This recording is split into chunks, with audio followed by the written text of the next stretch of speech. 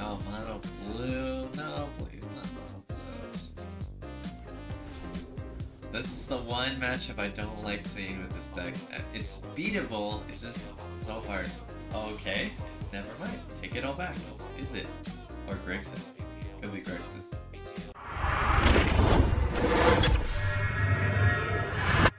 What is up, YouTube? Welcome back. Aeneas here.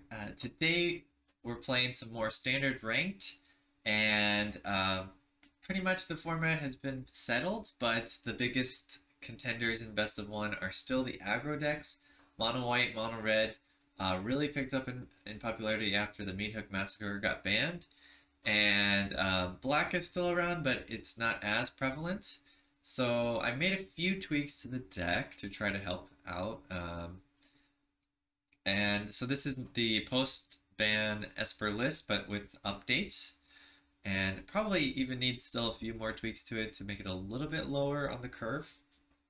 Deal with aggro a little bit better. But so far I've added one Celestis here, and I added 2 Paths of Peril here to try to help more in the early game. I also took out 1 Shadow Prophecy, and I think in the last video I also had added an extra Wandering Emperor to give you a little bit more life gain.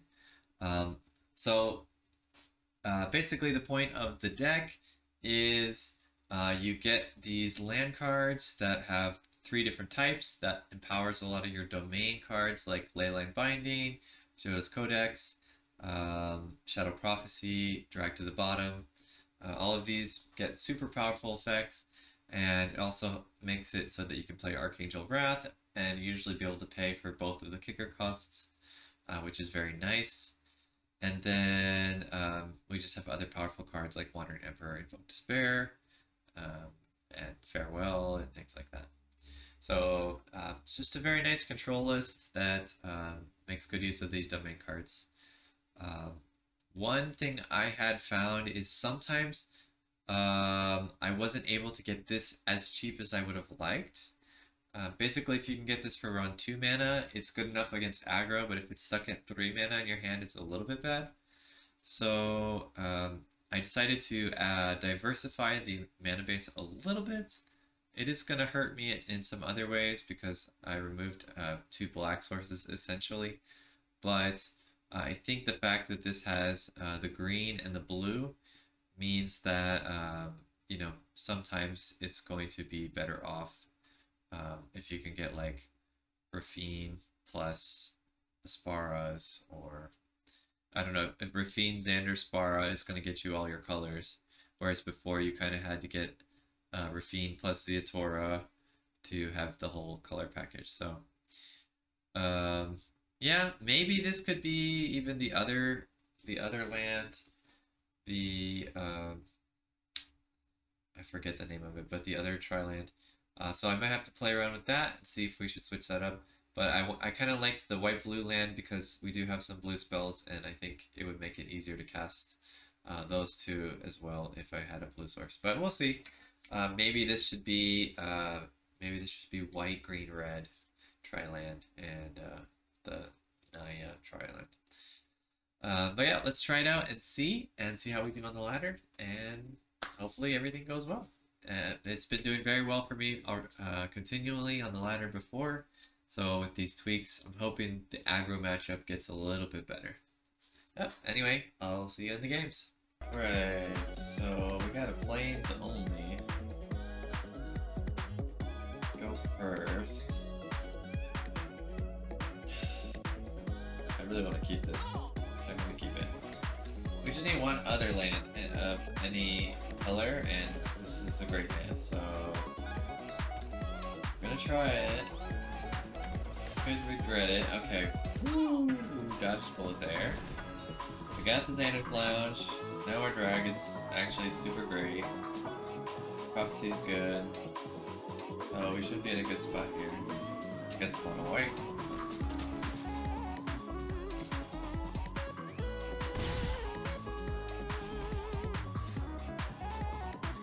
I will play. What am I gonna play? It doesn't matter. Okay, I'll play this, and then we can Shadow Prophecy, and next turn we can drag. Unless they get Dahlia. get Thalia. I don't know. We just have to open with Thalia. Okay, we're taking 4 here. I mean, plus 2 with the Shadow Proxy, I guess. Alright, that's not Thalia. Alright. So that's good for us. We can clear this board up. That's great. That is also pretty good. Yeah, maybe we could have taken one of those lands, but I think we're sitting pretty right now.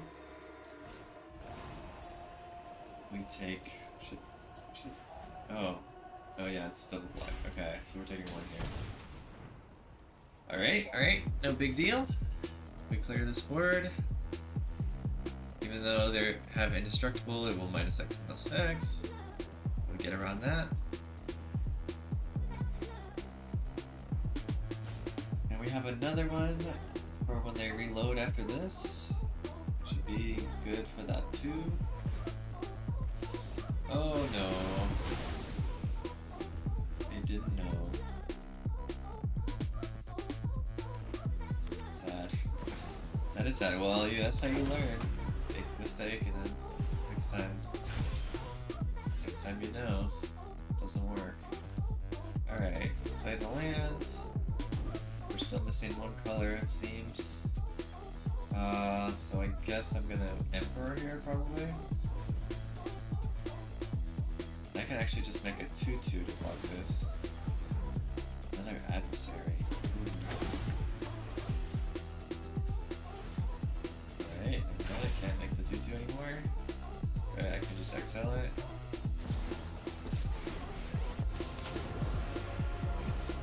I'm not overconfident. You're just underwhelmed. You are not much of a roadblock. I don't think I need to kill this because I can find another turn. And I have Void Rend if I need it. Where is that going? Goes to my Water Emperor, of course.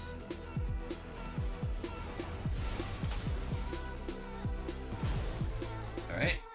Dominaria Emperor safe. Sarah Paragon. Oh, they're gonna play stuff, right? Alright. So maybe I will fare well then. Let's just go ahead and draw here. Joda and Void Rend.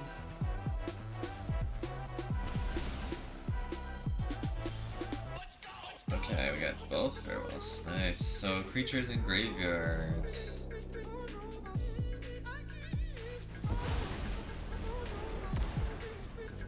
And that should be the game. Let your blade do the talking. Adeline does not scare me. But this person is not scared. Not convinced it's over. But I can assure you this game is... Remember your training.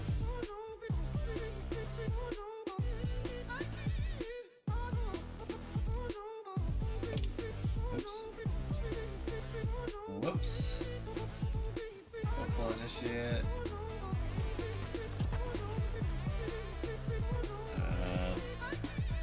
Alright, I'll just kill it. Because I guess why not?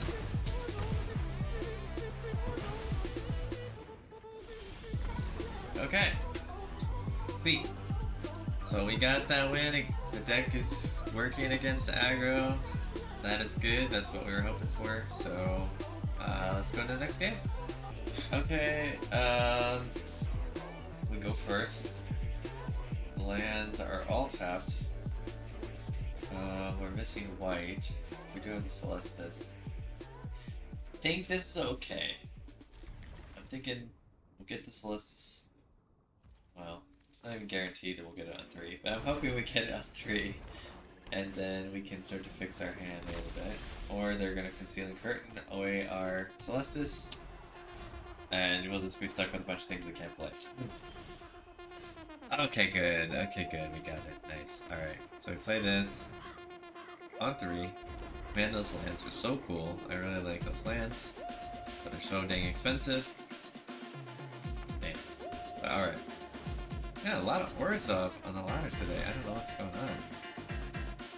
Alright, I assume the Soren is gonna go. No, they chose the Emperor instead. Interesting. I guess we'll do this. Because there's too many of the same color land. We can Warren and plus. Yeah, because this will only he'll do 3 to my Soren. Consider yourself fortunate, We take 4, but I guess it's fine. Nothing on Aeneas. Maybe they're gonna invoke us on turn 5, which maybe I should put a stop here. More game, but don't screw me here. So do I bind this before I take damage?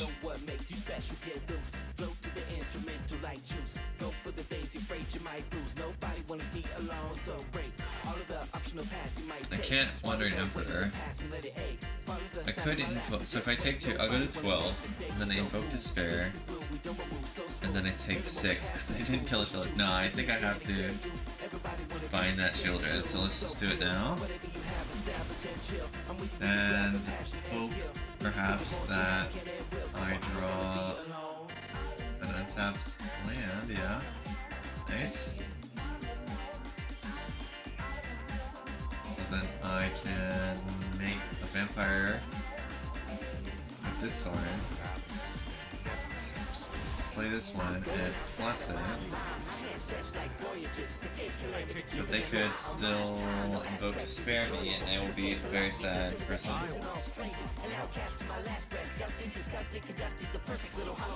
Put down. Okay, I guess they're not invoked to sparing me. Do I want to draw this card? I kind of have double white. Oh sure, let's do it.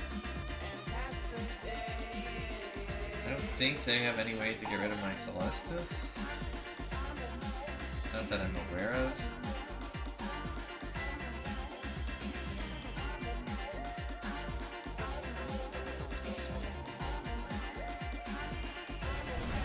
Ooh, okay. So this gets rid of my sword. That's not nice, but it's fine. Now we can invoke their Revealing Eye, I suppose. Could also do this.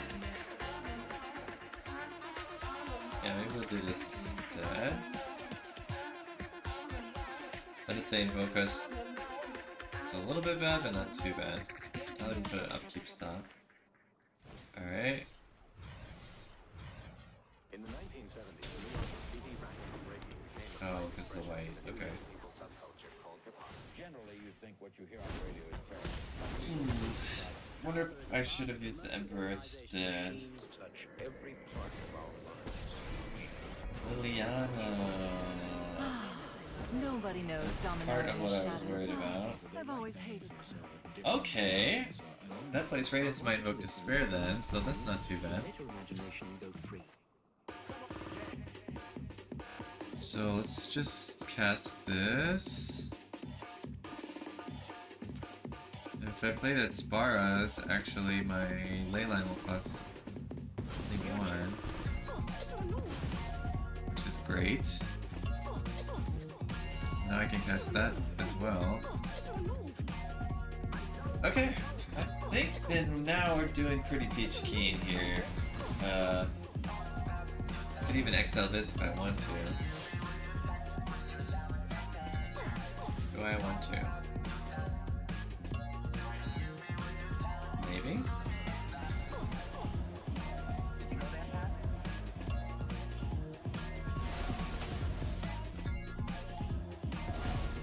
Now they don't draw a card, and they can't keep casting it. Seems pretty good to me. And we can even pass here and cycle our Celestis away. Nice. That's really good, so they can't invoke us anymore. So yeah, that's good.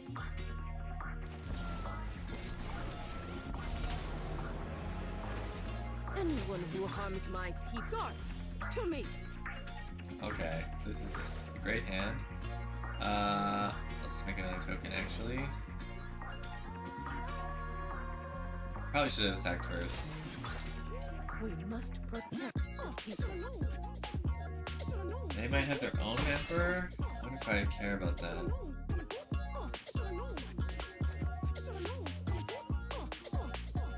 Do I want to cast this angel? The only thing I have to worry about is the sweeper, but I have a counter spell.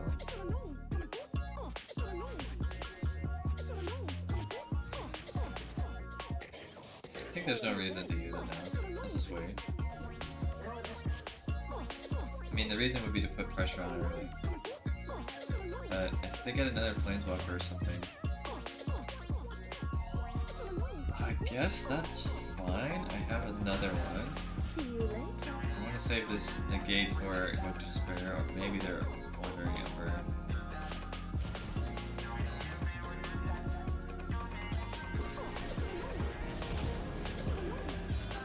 I'm not overconfident. Make another guy.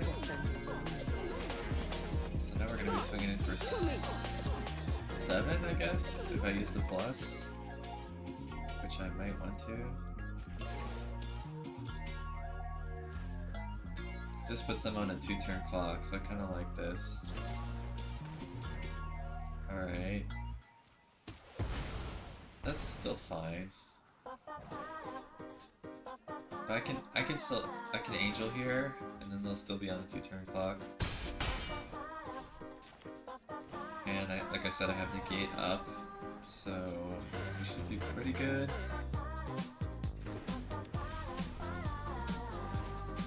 I guess if I negated that and they didn't have a second removal, they would have.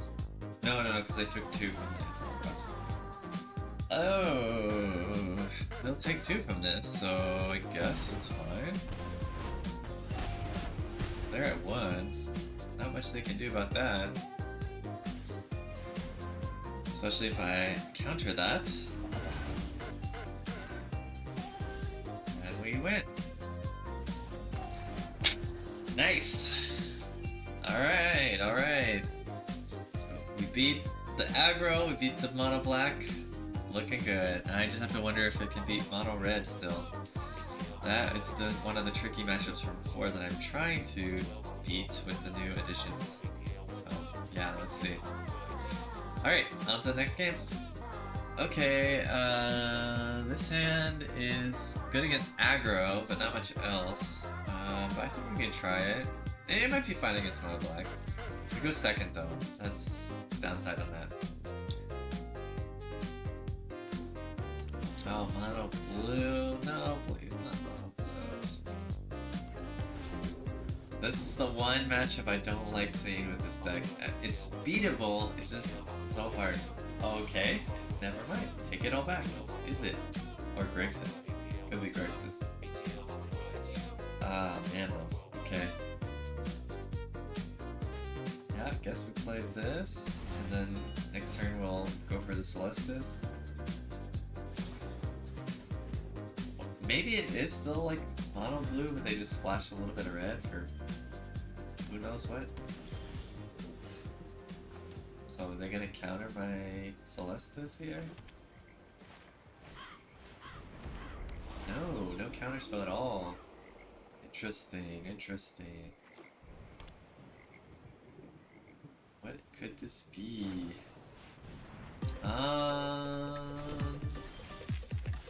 I played a few decks that were like geared towards the the Hullbreaker Horror, so maybe they're ramping the Hullbreaker Horror here.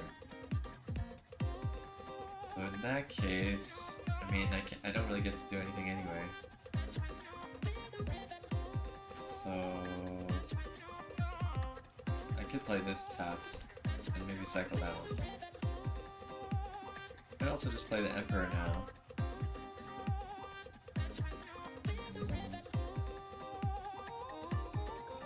We're at 6. I'll just do it at the end of their turn, I think. Yeah, let's do that. Alright, I don't need 2 codex, so let's get rid of 1.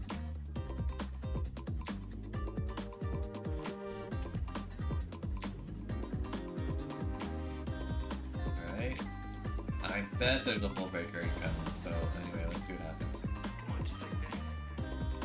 They have something.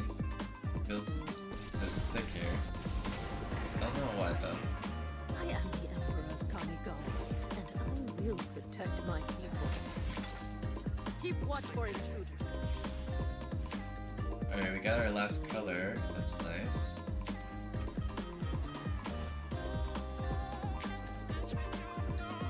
See, I don't think I want to play the codex here, just in case they counter it. Maybe I can cycle or play the Emperor, or... I really feel like they're gonna play a horror, either here or at the end of the turn or something. Could be wrong. Maybe they're gonna wait. Yeah, okay. That's fine. I mean, we have the Emperor down. We've got the advantage.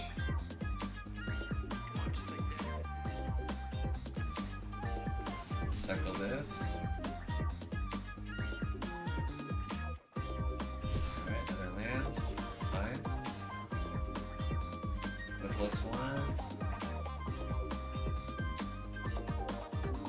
They're gonna kill it, I guess. That's fine.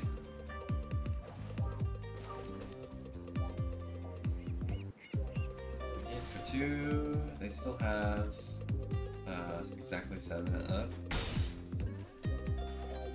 I could probably play the codex here. It's kind of safe. I have 2 open in case they do counter it.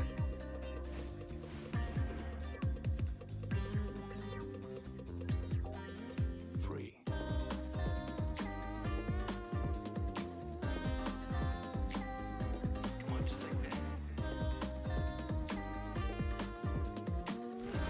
Okay, goes down.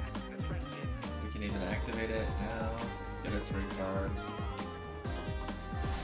Nice. Alright. If they don't hold breaker horror here, then I don't know what they're doing. Better do that just in case.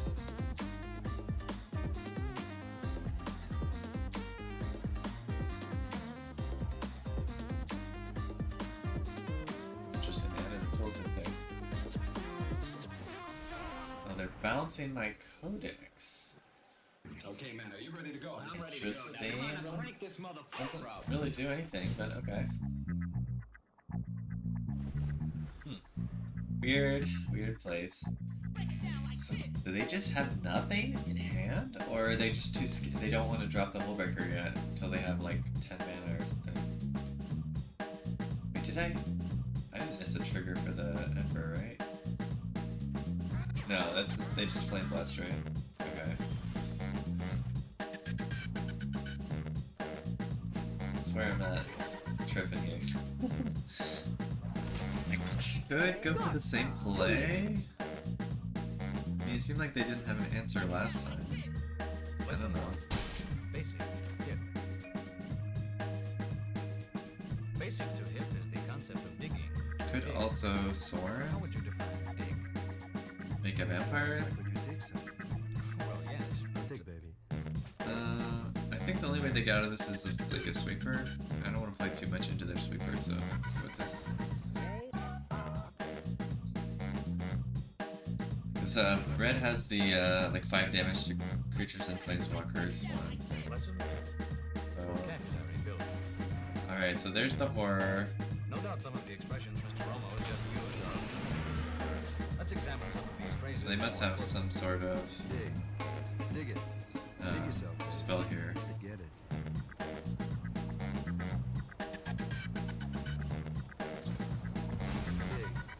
Dig. Dig it.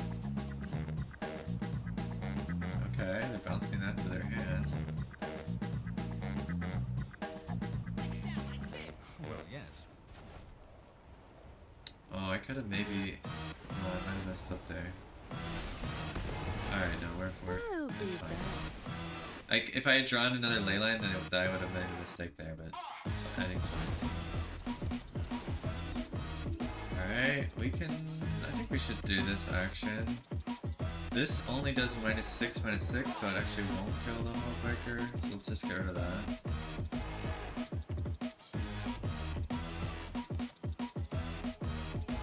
We have 2 more Wandering Emperors to get rid of it if we need to. They're at 8 mana. Wonder if they're gonna play it again. Burn down. Okay. So I guess not.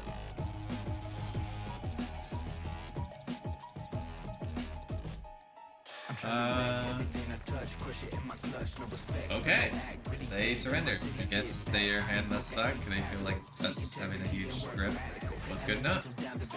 Alright, cool. Well, that's, yeah, 3 wins. Let's do the post-game wrap-up and I'll see you in a bit. Alright, well, that's it for the games today. Just had basically those 3 games and one that I failed to record. Made a couple of tweaks since the intro video, just tuning the lands a little bit. So I added a Sunlit Marsh and a let's see, what is it? A Xander's Lounge. Basically, I felt like there were too many pain lands. A lot of times I ended up paying you know, like 3 or 4 life from one of my pain lands, and I ended up losing just a tiny margin. So I kind of felt like, especially with more aggro in the meta, it just makes sense to have a little bit less of the pain lands, a little bit more of the tap lands. Because really, I just need to survive until I can either get one of my sweepers, so either Path of Peril or Drag to the Bottom. And yeah, just not having those pain lands is going to mean I survive more often than not. So yeah, tried that out, and it also fixes the other issue which you sometimes have, where you find yourself with like a Shadow Prophecy but no land sources, or Drag to the Bottom and no land sources. Doesn't happen often with 12 different sources of mana types, but adding the 2 extra in there, and plus now this version of the deck has 2 basic lands, so we end up having 16 sources of land, basic land types, which basically makes sure you never have a chance to not have a type. So yeah, I think that makes it more consistent. Haven't really run into issues where I have trouble casting anything, so I think we're still good on that.